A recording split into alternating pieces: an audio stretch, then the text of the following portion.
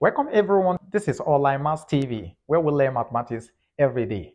My name is Jakes Animal, as you all know. Today we have an Olympiad exponential challenge. The question is x to the power of x equal to x to the power of 3. What there will be the three possible values of x. Now, before we continue, we want to say a very big thank you to Mrs. Joyce Daferio, the sponsor of this video. All right, Miss Joyce, we want to tell you we love you, and every one of us at Online Maths TV, we are grateful for that which you've done for us besides sponsoring this video. Okay, we say we love you, and we'll keep on loving you. Okay, thanks so much for all you've done for us. Okay, we're grateful. All right, now let's go to today's challenge. With this, let's put down our question. So we take selection. The question x to the power of x equal to x to the power of 3. Now, if you look at this question, it is easy to solve. At a glance, you get your answer.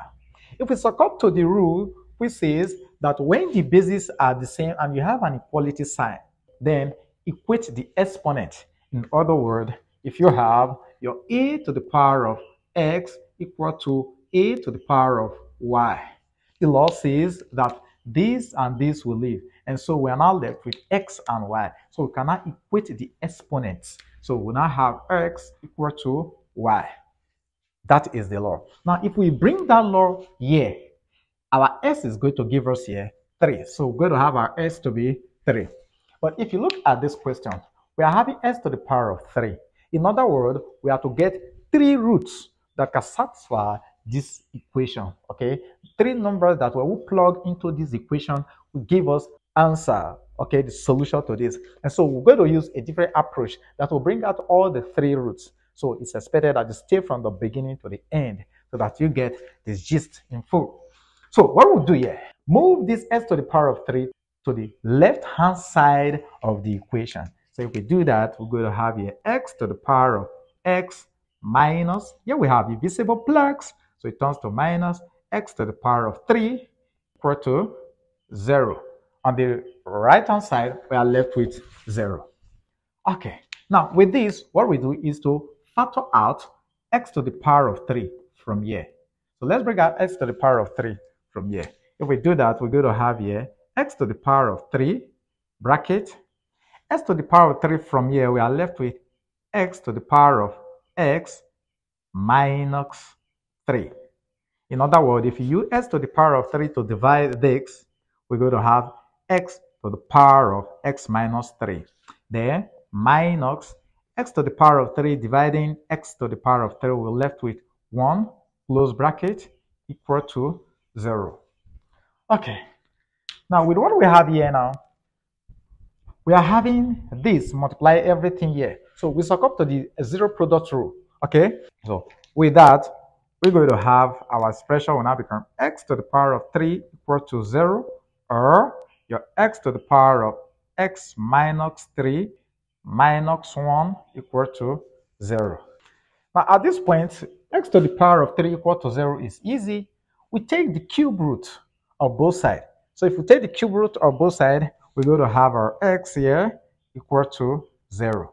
Now this is the first solution to our equation. Let's take this other side of the equation now. So from here, let's proceed. So we'll have our x to the power of x minus 3 minus 1 equal to 0. Now, look at this. Send this to this other side of the equation. So we now have here x to the power of x minus 3 equal to 1. X is at the base and we're having it as exponent. So what we do here is to take the natural log of both sides here. Okay, so we ln both sides of the equation.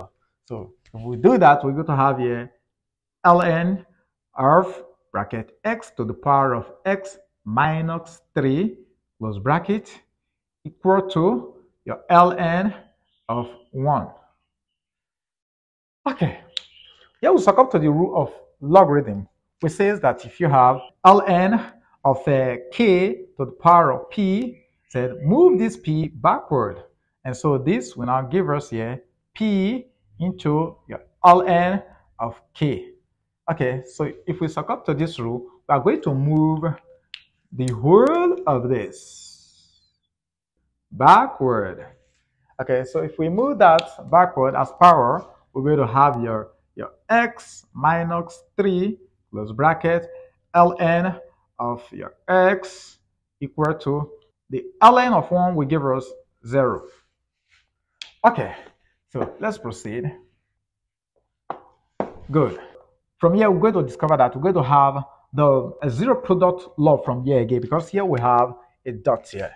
Okay, so if we subtract to the zero product law, we're going to have your x minus 3 equal to 0, or your ln of x equal to 0. Good. So from here, send minus 3 to the right hand side of the equation. So we have this to be your x equal to positive 3. This is the second root to our equation. So we have our x2 here out. We take this other side of the equation. So from here, we now have this to be, let's rule this out. We have here your ln of x being equal to 0. So what we do here to get our x? Now, this is a natural log. We have to find a system to eliminate this natural log. And for us to eliminate this natural log, we'll bring in our e, okay, to this e first. So we're going to have our e power of ln of x equal to your e naught here. Okay, from here, this natural log will go with this. We are left with x, and e naught will give us 1.